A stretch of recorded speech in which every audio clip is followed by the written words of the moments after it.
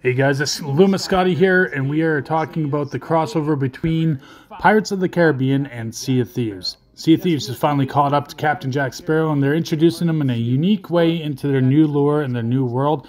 How is it going to break down? Okay, so all of you who have been wanting PVE versus PvP or not having the interruption during tall tales, people who are always constantly harassing you or camping you at tall tale spots, well, they've solved this.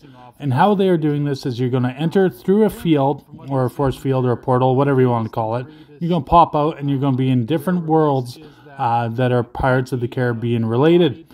And the perk to this is people won't be able to just camp out and kill you and do all that stuff that annoys you while you're trying to do these adventurings.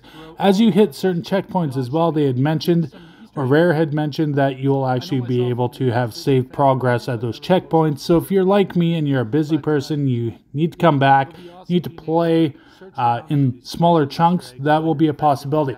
Let's also talk about another cool rumor that may happen, but it's all just kind of lore out there right now, is how about Flameheart enters the Pirates of the Caribbean movie film franchise? That'd be a really unique new enemy, and it'd be a nice way to cross over both platforms. So what are we going to be looking for in this? We're going to be looking for a lot of Easter eggs that comes from the Disneyland ride. That's what Rare was talking about. Let's call them Earth, but that's what Rare was saying. You're going to see some sirens, the Kraken's face finally. So we'll put a face to the name that's been sinking all those boats around the Sea of Thieves. And you'll also have Davy Jones. Plus, Captain Jack Sparrow, by the sounds of it, is joining you on your boat.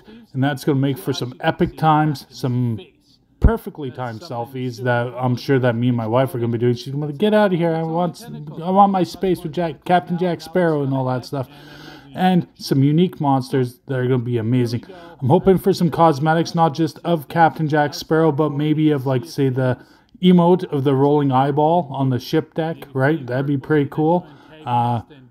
Some of the Captain Jack Sparrow emotes will be neat. His outfit will be neat. But ultimately, I hope they bring in a bunch of characters from Pirates of the Caribbean, because those cosmetic skins could be super awesome and make for a great crossover. So that's where we're at with this. Let's enjoy this. You're going to have to come check me out for some more Easter egg videos and stuff like that. And that's all I have to say. I don't know why I entered into the black screen of death, but you know, I'm trying new things, trying new videos. Oh, there's my logo, and it doesn't even have my name on it.